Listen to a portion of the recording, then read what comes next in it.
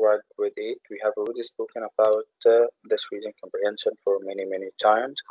First, we started with 3 cheers for the nanny state, and later we entered into the new one, which is pan, the pan. In both 3 cheers for the nanny state and also pan, the pan, they are speaking about the same problem, which is trying to imposing or implementing laws upon the American society, especially in New York. In both of the reading comprehension, we have mentioned that the mayor of New York, Mr. Bloomberg, is trying to impose a law about the soda's amount that anyone can drink. Of course, the people have been divided. Some of them accepted the law and welcomed it actually, and others they just hated the law. In 3 cheers for the nanny state, we have spoken about how those who are accepting the law are just seeing the bright side or the full half of the cup, which is soda drinks are bad for our health, and the mayor is trying to protect us and make us more fit. On the other hand, in Pan, those who just refused this law are seeing the other side of the cup, which is by imposing such law. Now you are telling me about what to drink. Later you'll tell me about what to eat, how to move, how to walk. Now you are interfering in my own liberty. And we are the land of freedom, right? And because we are the land of freedom and the home of the brave, we're not becoming like the big brother, like those of the Soviet Union, as the authors here in the reading comprehension suggests. That we were born free, we are the land of freedom, you do not take away my freedom, you will not treat me as the big brother, okay, as if we are in the Soviet Union. So all the problem is about imposing laws that is against the American citizens' will, because by now, by imposing that law, later on you will impose other laws. So let's continue our reading comprehension in page 288 after this quick revision. Alright, OTB, will you start?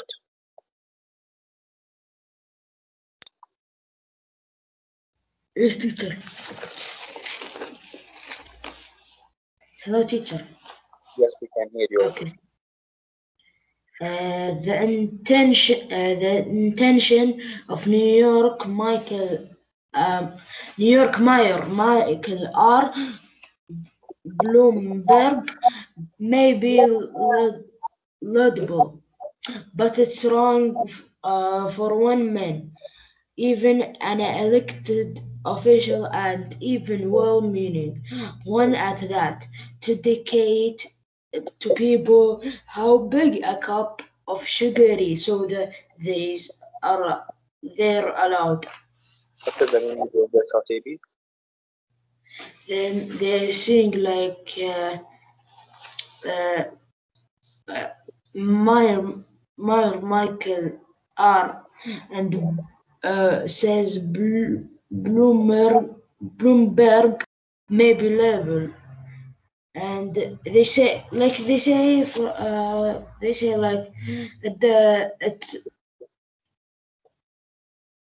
it's like a difference, and even if there's like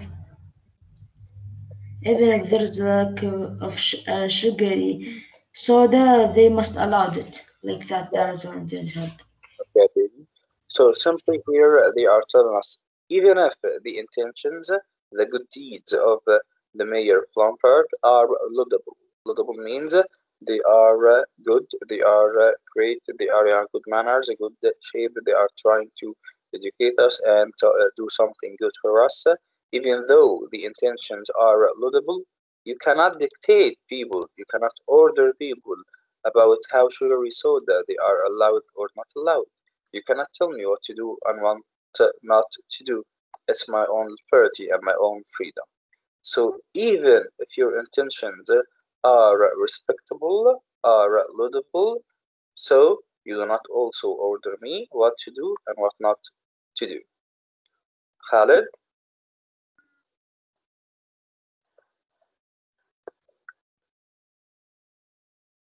Khalid Al Khalifa, hello. Oh, I thought it's me. Oh. Okay, Khalid. Okay, paragraph what? 2. Okay.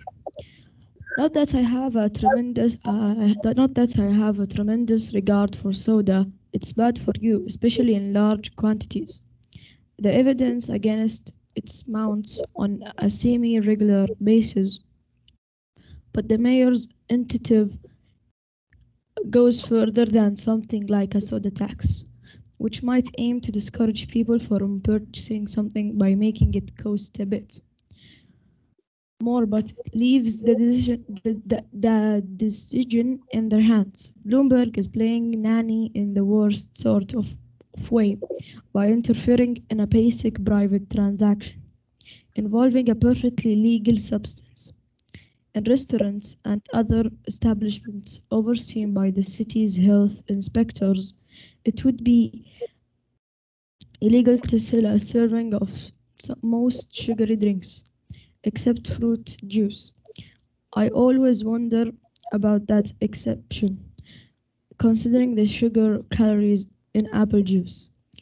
That's more than 16 ounces. Alright, can you illustrate this, please, Khalid? Can I explain it? Yes.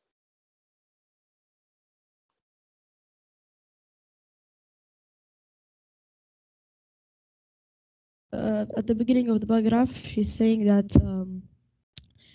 the soda is bad for you in large quantities, and the evidence against it that if you use a semi-regular basis or take it at that thing. And by Mayer's initiative goes further, like he wants the soda to have a tax, which he think that it would make people buy the soda less because it costs more. Great. And also he's saying that he's doing it in the bad way of sorting it. And also they could just put it in private transactions. So I think she means when she said private transaction involving a perfectly legal substance, that maybe they could like how do I say it? They could like buy it secretly, right? Okay. Or purchase the thing like without anybody knowing, like low cost. And also other restaurants seen by the health inspector, they said that it would be illegal to sell a serving of most sugary drinks, and also except of course except the juice, normal fruit juice, and that's all. Okay, thank you very much. So here in the second paragraph, the author is speaking to us about that. Okay, it's not about having a tremendous regard for soda. I hate soda. So it's not about that I'm being in favor of soda. No, it's just bad for you. Soda is bad for you. That's fact. It has already been proven that soda is bad, especially in large quantities. If you are drinking large quantities of soda, it's very, very, very bad for your health. The evidence against it was made in the laboratory on the semi-regular basis, not the large amounts. So imagine that by drinking semi-regular basis, it's bad for your health. What about the large quantities? What is it gonna do to your own body? But the mayor's initiative like a start, goes further on something like the soda taxes. Okay, you don't want to just stop drinking large amounts of soda? Alright, I'll just raise the taxes on soda. And by that, instead of buying the large quantity, you will buy the regular basis. That's if you put it even from the beginning. So this will discourage the people from purchasing or buying something that is costly, because you know that everything right now is becoming so high in prices. So I'll just raise the taxes even more for the soda drinks. But unfortunately, the mayor here is playing the nanny state in its worst way. If you can remember the term nanny state, it's a not good term. It's a very bad term for using your own powers against the people in a state. So our Mayor Plumberg is playing the nanny state and it's worst interfering because simply he's interfering in our own choices. How is he able to do such a thing? Here we are living in a free world, so you do not tell me what to do and what not to do. Right? So he's interfering in our basic needs, our own liberty. The private transaction involving a perfectly legal substance. Okay, you need that legal substance, you need the soda. Alright, here is the soda. But you must pay taxes for it. And restaurants and other establishments are overseen by the city's health inspectors. So everywhere that provides soda is gonna be monitored by the city's health inspectors. It would have been illegal to sell a serving of most sugary drinks. So if you are selling these sugary drinks, you're gonna be fined. You're gonna be money. Perhaps you're gonna be in jail also, except of course for the juice one. I always wonder what about the exemption, considering the sugary calories in apple juice. That's more than 16 ounces. So simply in apple juice, you are providing me more sugar also than the soda. If you're gonna first prohibit the soda, later on you will just stop selling the apple juice, right? And here, guys, all the problem of this reading comprehension lies. All right. So it's not just about the Coke drink or the uh, soda drinks. No, it's about right now we are banning the soda drinks because of the sugar they contain. But later on, you will find out that the apple juice contains 16 ounces of sugar. So you're gonna stop that too. And step by step, you're gonna stop everything that we are having. So you are interfering in our own choices, and this is not allowed. All right, Muhammad Al Faleh, still with us? Yes, teacher. All right, number three, please. Okay.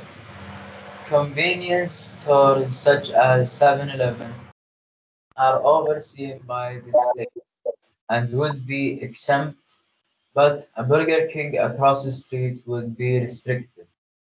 Pizza restaurants would not be able to sell a 2-liter bottle of soda that would be shared out among the children at a birthday party. But they could all have 16 ounces cup. The inherent contradictions that make it easy to sneer at such rules have been well reported and were a good part of why earlier this week a judge stopped the new rules from being implemented. But he also pointed out a deeper problem. Blue Essentials made this decision himself. It was approved by the Board of Health, but that's a board of the administration, appointed by the mayor that was that was an overreach that thwarted the system of checks and blanks, according to the judge. The separately elected city council would have to approve the law. All right, can you explain this, please, Muhammad? Yeah, sure. So after, the narrator is talking about how the supermarket 7-Eleven uh, is overseen by the state and Burger King across the state could be restricted from selling more of the soda. Even a pizza restaurant would not be able to sell a 2-liter bottle of soda because uh, because of the law. So they need, I think, to get everyone 16 ounces of cup. Uh, the inherent condition that makes it easy to sneeze such as rules have been well reported and were a good part why earlier this week a judge stopped the new rules. So there's a judge who stopped these new rules. So maybe he disagreed with the rules. So yes, he stopped them. from being implemented. And he pointed to another problem, that is people, or big problem. Uh, Bloomberg essentially Bloomberg essentially made this decision himself. It was it was approved by the Board of Health, but that's a board of administration appointed by the mayor. So he tried to do something, but it was approved by the Board of Health. But the Board of Administration, they appointed it. They appointed it because of the mayor. Thank you very much.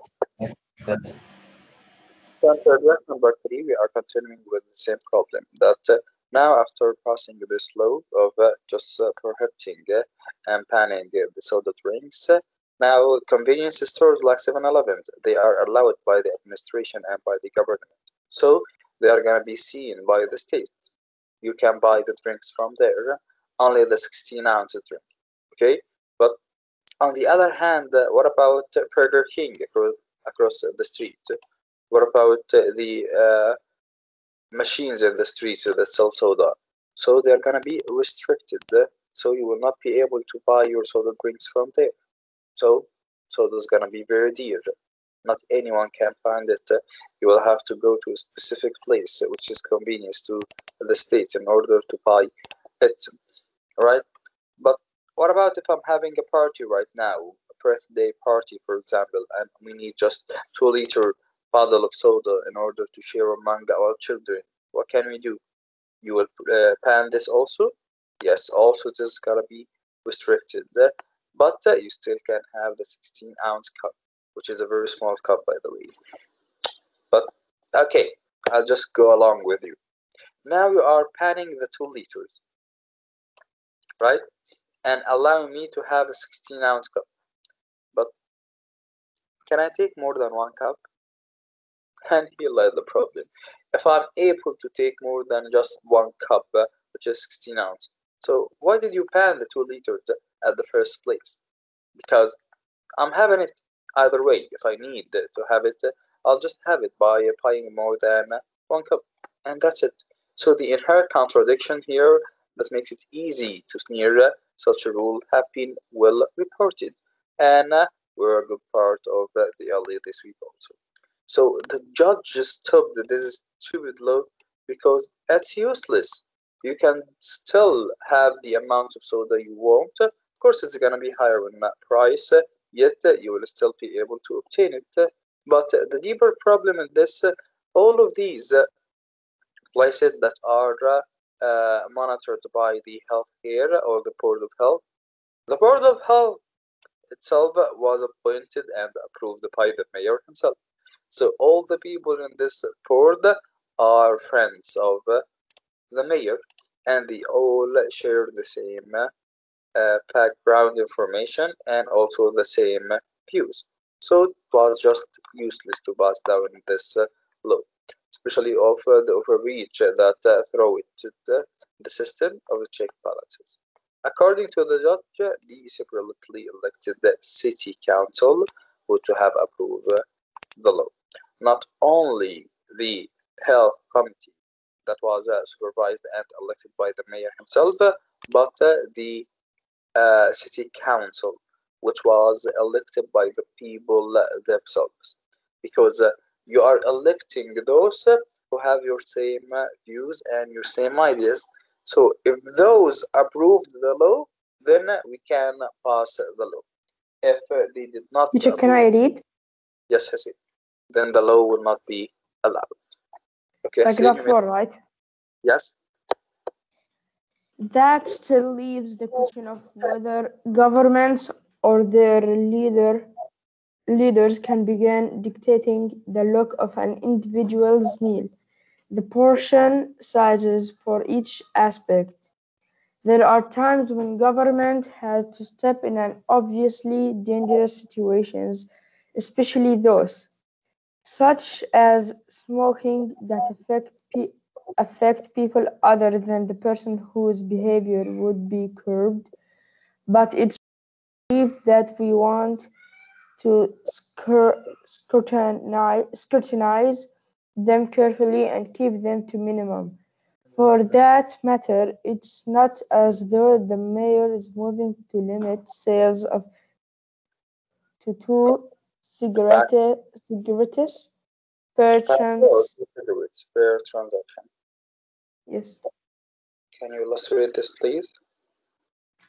it's talking about the question that the cover is trying to find the solution for it. That the things that the people are doing it's not dangerous only for them. That the what they are doing also for the other people that like the smoking.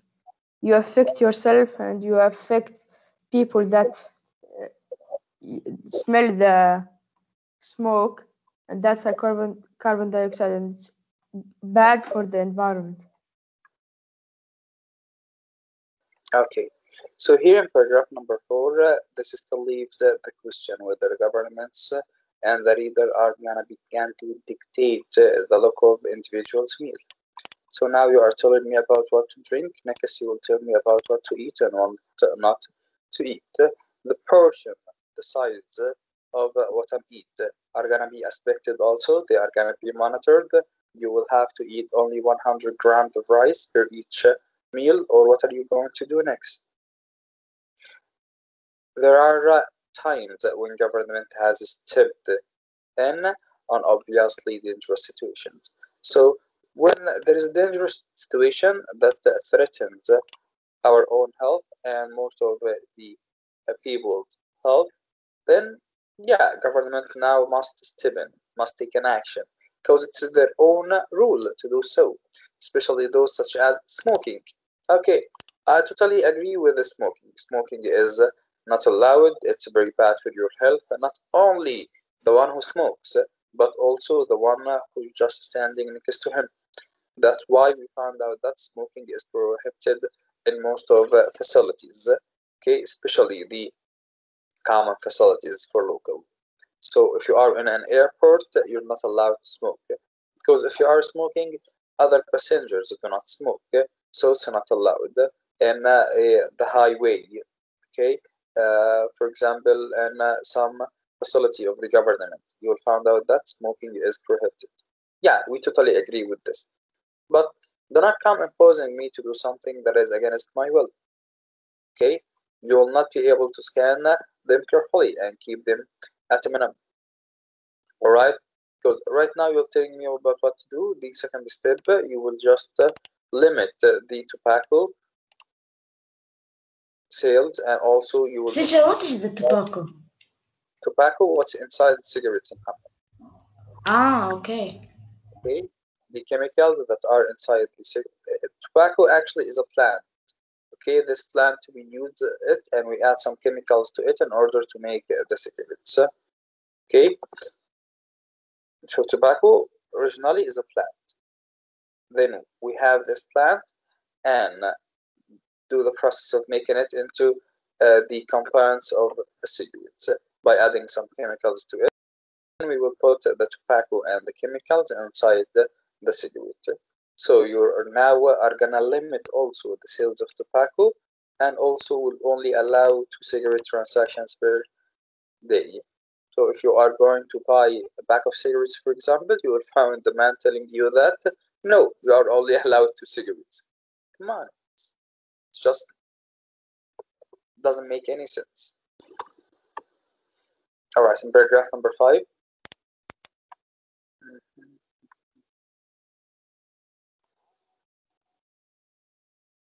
Muhammad al-Khattab. Yeah. Yes. Okay. Paragraph number 5, please.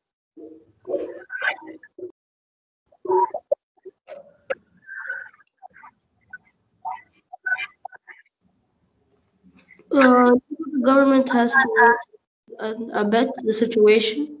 Schools don't have to sell junk food, and thankfully, after years of sacrificing their students' health to this desire to raise more money, most of them have stopped allowing vending machines stocked with sodas. Governments are under no obligation to sell stuff such stuff in park or pool vending machines or in their offices. In such cases, government is simply the vendor making a decision about what it wants to sell. Right, can you explain this? I don't want to. Try to. Okay. The schools. It's about that governments shouldn't be able to do stuff on their own. They should actually allow other people to do stuff. You can't like tell you can't the government can't say you should sell little sodas and you should sell non non non-fatty chips or something. I don't know. It's the vendor. The guy who wants to sell. He can sell whatever he wants. So simply, you can find the soda and the vending machines. Do you know the vending machine, boys? That you insert money in, and after that you find it will provide you with what you need. Okay, this is the vending machine. Of course, most of the vending machines in the world they sell soda, right? Each one of them you'll find there is soda inside. Soda. Most of the vending machines they sell soda. So right now, if the government is passing a law that prohibits selling soda, then they will stop the vending machines also. But by doing so, you will start monitoring the vending machines.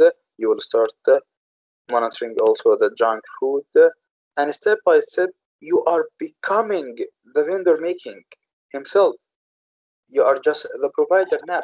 So just imagine, instead of this vending machine, that's the government telling you there is only these options in front of you, and you must choose one of them. So the government is becoming the vendor making a decision himself. Nice. And no, it's not nice actually, because they are limiting your options. Okay, for No, example, no, I'm saying like nice, like very good for the government. yeah, for the government it's very good because now they are imposing the law they want. But for us, we must have our opinion and our options. For example, if you are going to buy a shoe or you are going to buy a t-shirt, okay, and I'm only providing you with two t-shirts. These are the only ones in front of you, and you need to buy one. So you're either buying this one or that one. You don't have a third opinion, right? Just imagine imposing this to all of you students. So all of you will end up wearing the same outfit, drinking the same drinks, eating the same food. So which is very bad for us. Teacher, isn't that just private schools? Because we need to sometimes wear the same uniform, drink this, eat the same food. Because No, in my old not school, food actually. They in have my old school, they gave you according food. to the outfit, I believe I'm in favor of the outfit actually. I do Okay. approve of the uniform of the school because not all of the students have the ability to wear another outfit each day, but they all can wear the uniform each day. What do they mean? I wear the same outfit like each day. I'm so lazy. Actually, it has another opinion that we can discuss later about how that by wearing just one outfit you feel equality among yourselves. So all of the students now in school they are equal. There is no one that is supervisor, that a lower one.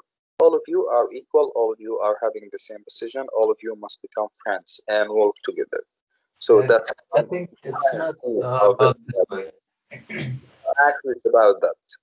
I think it's about how children should not uh, uh, just have a first look about a person from his clothes. Yeah, that's why being equal.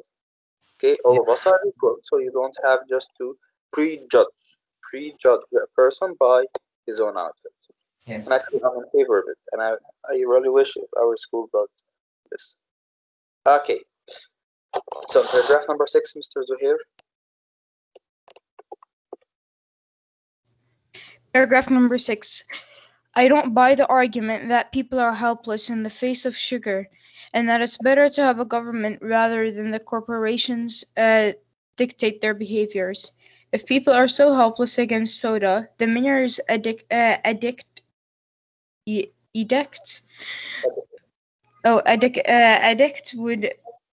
would be even more meaningless because more people would simply buy 2 16-ounce cups. But people are not helpless, and it's worrisome to promote a philosophy that infantilizes the individual. The public is ill-informed, simply holy crap, I can't read today. Just take your time. Simply ill-informed. It takes a while for people to become aware, but they don't. But they do, and they react. Soda consumptions are already slipping nationwide. All right. So what is the meaning of this?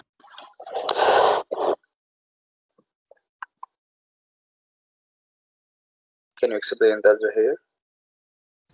Okay, so people are. It's basically saying that the public is they're getting lied to. The public, they're getting lied to, ill-informed, and people are becoming more aware, and they do how they react. Soda, they stop drinking soda.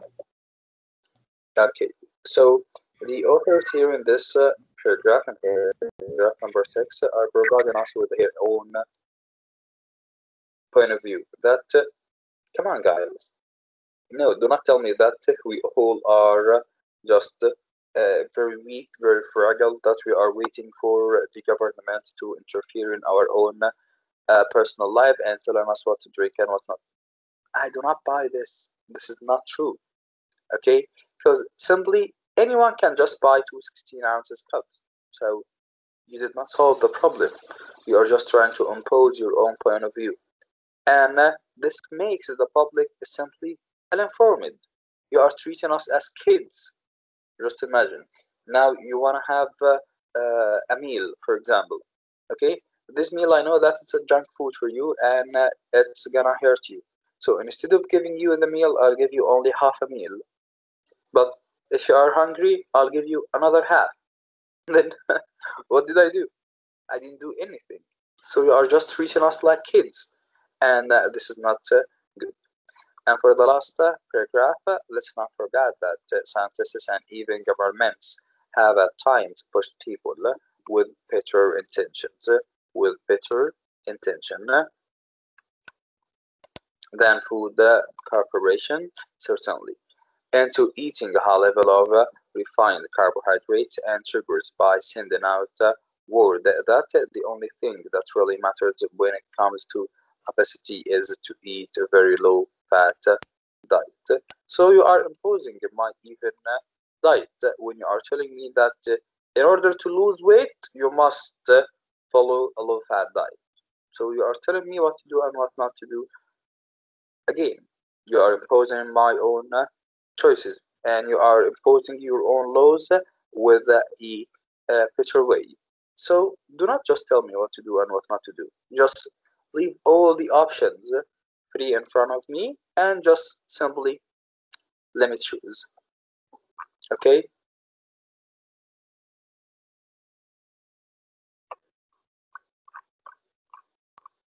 Any questions so far with it? No, teacher. All right. So the first question we have, who is Mitchell Kromberg? Of course, he is the mayor of New York. According to the author of Pan Pan, what is life all about? It's about freedom of choices. What does the author of Soda's problem? But think of the argument that people are helpless in the fact of sugar. He does not buy this. He doesn't believe in this. Okay? I don't buy the argument that people are helpless.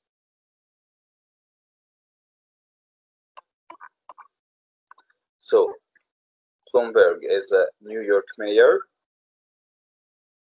Life is about freedom of choices. And according to the argument, he does not buy that argument.